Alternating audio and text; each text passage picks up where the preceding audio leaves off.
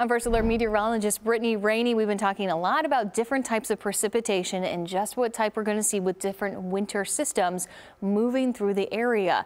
So let's take a look at the atmospheric column of air, because this is what determines the type of precipitation we see at the surface. So with rain, you have your cloud.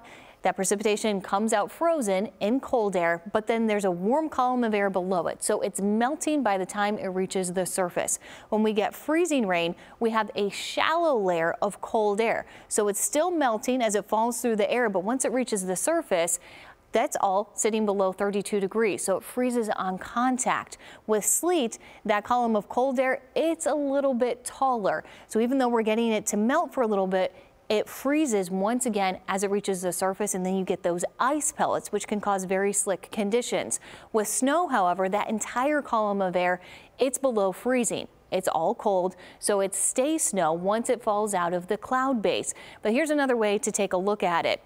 When we have that warm air nudging in from the south, this is kind of what we're going to be seeing in North Texas as we have this winter storm moving in. So think of this as up along the Red River. That's where we have more cold air basically through that whole column of air. So that's why they're looking at snow.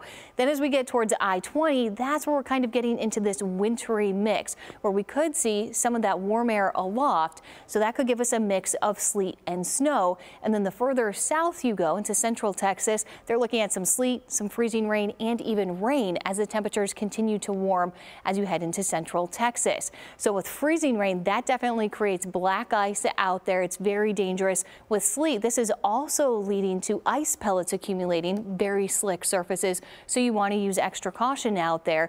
And if we do get that wintry mix of sleet and snow, that's going to lower our snowfall accumulations, with those higher totals staying up to the north. Hopefully that explains some of that for you.